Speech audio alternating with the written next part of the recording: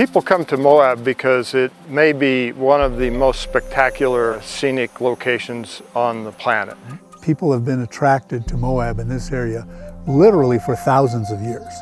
The archaeological evidence here is rich. It goes back several thousand years. The evidence for people's living here is the imagery that's placed on the rocks. We have Ute in the area, we have Navajo or Diné people, we have Hopi people, Pueblo people, Apache, Paiute, Shoshone nearby, and all of them feel a strong tie to these ancestral sites that are on the landscape.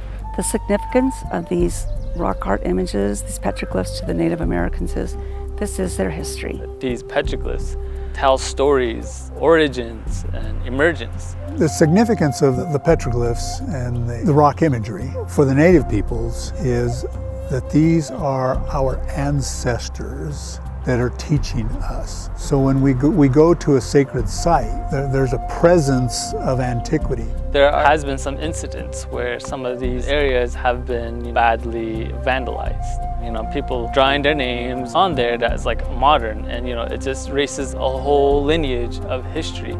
It erases cultural identities to that land, to us indigenous people, when that's very important. Some people just want to just write their name on it, and then they just don't really think about it, or they're not like educated enough on how disrespectful and how old some of these petroglyphs are. So once you carve your name on a rock, it could potentially be there forever, because you could be doing something that really impacts these sites for the rest of time.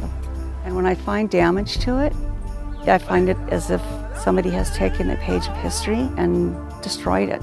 People aren't aware that defacing or vandalizing for archaeological sites, there's severe penalties associated with committing vandalism. It's a felony assault.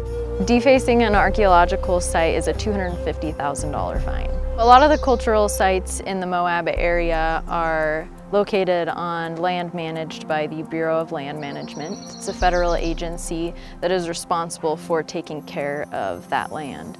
So when a site has graffiti or has been damaged, it's their responsibility to take care of that and repair the damage. Birthing rock is a unique and special set of panels. The birthing rock is special because it should resonate with every human being. It actually shows the depiction of somebody giving birth.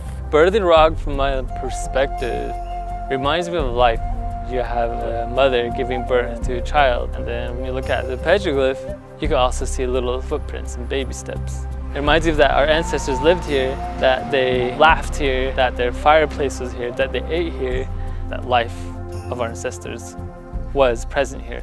This past few days, it has grew a lot of nationwide attention because it was vandalized and it was intentional. The message that was put on that panel was just, it read white power. Saying that white power scratched on a Native American ancestral sacred site. I'm trying to quell the outrage of that. It would be somebody going in and spray painting the interior of the Sistine Chapel.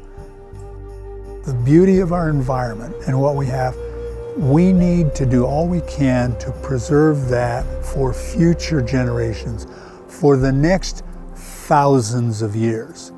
These are sites visited by hundreds and thousands of people each year. And so if each person were to add one mark, well, the site would be lost in a very short amount of time. We need to work harder, those of us who are in the tourist trade in the region, to educate our guests about how special this place is.